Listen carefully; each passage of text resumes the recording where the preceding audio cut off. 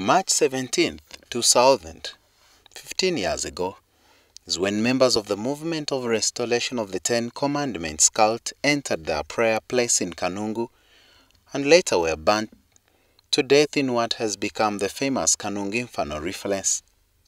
More than 500 cult members died in Kanungu inferno, but death linked to the cult swelled to over 1,000 with rotten corpses discovered in Kampala and Bushenyi. Tracing the way is difficult, but somehow we find our way through pine spatula growing in the same land. Well, as we approach, what remains is a debris and torn wall of some of the buildings that existed then. Over there, the remains of the restoration of the Ten Commandments debris that remains. In 2000, over 1,000 people perished in here after the Kibwetere inferno. There is not been any report given either by the government or the Parliamentary Committee on Defense and Internal Affairs that has visited this place several times.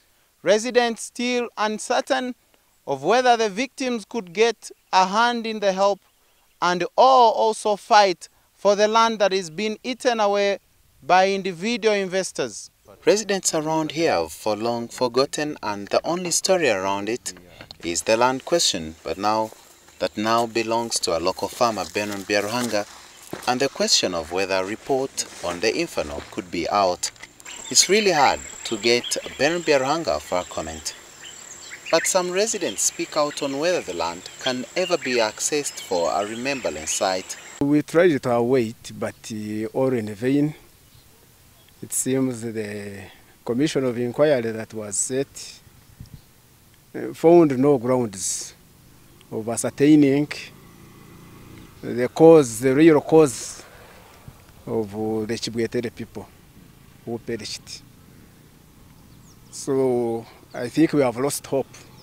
Government ekabindi kiteka kugira ngo bombekayo tourist site kandi twine barwa minister, so twikizana kugira ngo government kwera bene ndagumeza mu kombekayo tourist site nibija kureba gwa riguzire bacengane nawe rero abaguze akwa government in interest. The area recently has been turned into a Sogaman tea gardens, just where the mass graves are feared to have been found.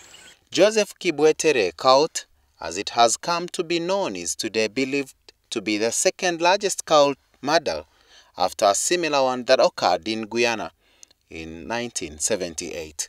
And over there, the land is already growing with crops.